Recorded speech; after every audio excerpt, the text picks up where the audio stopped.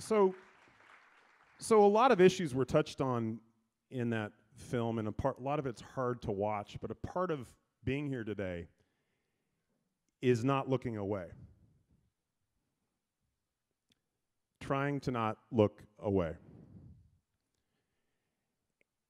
And when I think about the world's position or where we are today, and when I was thinking about this event, I started thinking about these three old guys. You may know some of their names. Joseph Black, 1754, in his lab, messing around with calcium carbonate and a couple of other elements, figures out that if with the right combination, a certain gas is created. And with that gas, no plant life, no animal life, nothing can live if exposed to it. A few years later, and if you think about it, it's kind of remarkable that it's such a short span of time. 1776, a rather auspicious year for some of us, Adam Smith writes a book called The Wealth of Nations. The Wealth of Nations becomes what today is fundamentally the framing document for modern industrial age capitalism.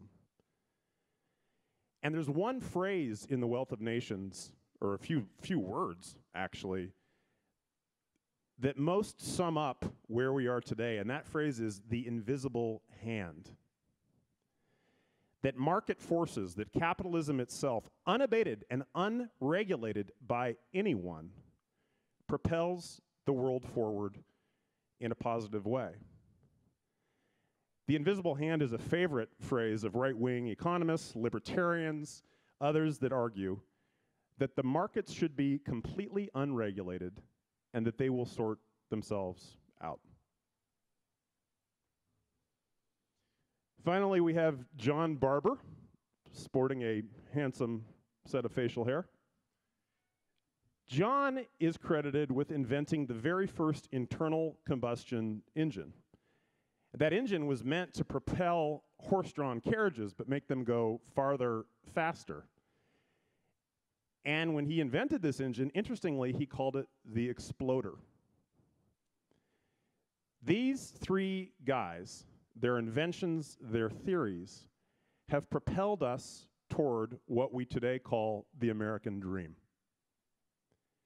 These three things together, carbon, capitalism, and combustion, have propelled the greatest growth in wealth in the history of the world.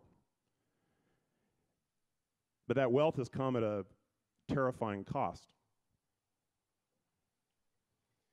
People don't love talking about things like parts per million of CO2 because it's complicated, but just in May at the Mauna Loa Observatory in Hawaii, scientists for the first time recorded us north of 415 parts per million of CO2.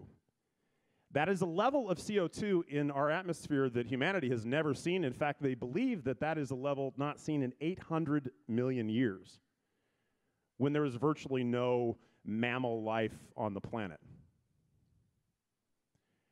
So those three guys and the American dream that they have propelled through their theories and their inventions have both given us something really incredible, but they've also given us something a little scary. Because at 415 parts per million of CO2, extreme weather events, droughts, famines, fires, hurricanes are the new normal. But you know, we don't really want to talk about that because we're living this dream. And frankly, life is pretty good in that dream for most of us. Life is what we thought it was supposed to be. Our lives are supposed to be kind of better than our parents, and things are supposed to be easy, and let's face it, it's nice. It's nice, especially born in this country. It's nice. Plenty of us struggle in this country, but let's face it, the people in this room, our lives are pretty good. The dream is what we here, we're told it is supposed to be. And it's propelled by fossil fuels. Sometimes I wonder, whose dream was it? you hear about people say, like, I'm living the dream. That's like sort of a funny phrase. But whose dream is it? And maybe occasionally we think maybe something's wrong with it a little bit. We're electing people that embody the dream, but do they really? And what about their lives embodies the dream? Is it gold-plated coffee tables and toilets? And is that the dream we want? And is hyper-consumption, hyper-consumerism, aided and abetted by social media, with our friends telling us every single day how they're living the dream? Is that our definition of what a dream should be? Well, I don't know, because it's great, right? I know that maybe there's something out there that's not right with it, but I'm going with it, right? And it's amazing. I can get on an airplane. I can go to Tulum, get there by the afternoon, party on the beach, think deep thoughts with 100 or 200 of my friends over dinner, offer a few niceties about how it would be good to clean up the beach at some point. But this dream is good, and most of us are pretty happy to have it, although while it's over here, we have this dream, we're loving it. At the same time, we have a sinking feeling that there might be something else out there which could only be described as a nightmare. And in that nightmare, there's a monster.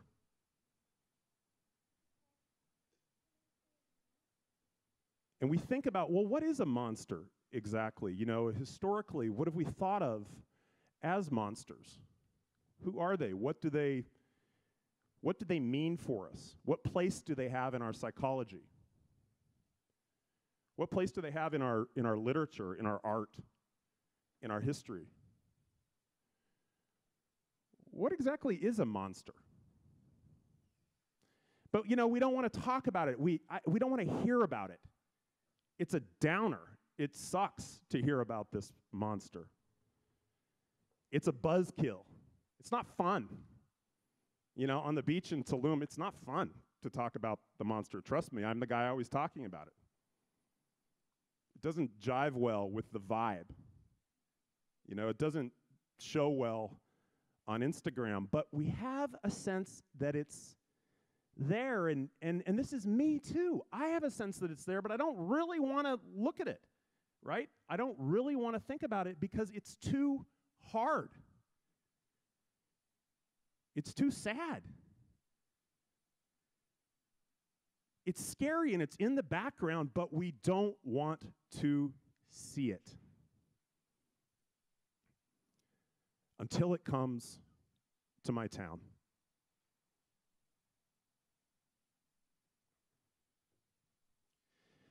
It came to my town in the form of walls of fire, hundreds of feet high, propelled by wind speeds of 70 miles an hour.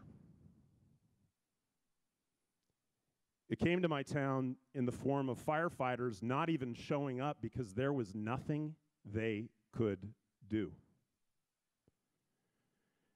It came to my town in the form of dozens and dozens of my friends and families and their families losing everything. It came to my town in the form of my wife and our son jumping into their car to flee along with 250,000 other people who couldn't escape because there was no plan to accommodate that escape.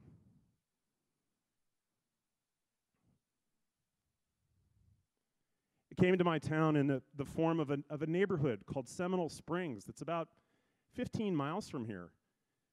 You can drive over there if you want. Half of it's gone. It looks like a nuclear bomb went off there.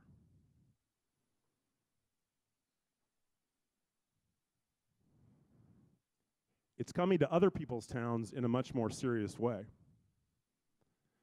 Right now, millions of people are starving and are at risk of starvation due to the climate emergency. right now. So, I guess for me, if there's a choice between the dream and staying in it and living it, or waking up from that dream, I've made the choice to wake up.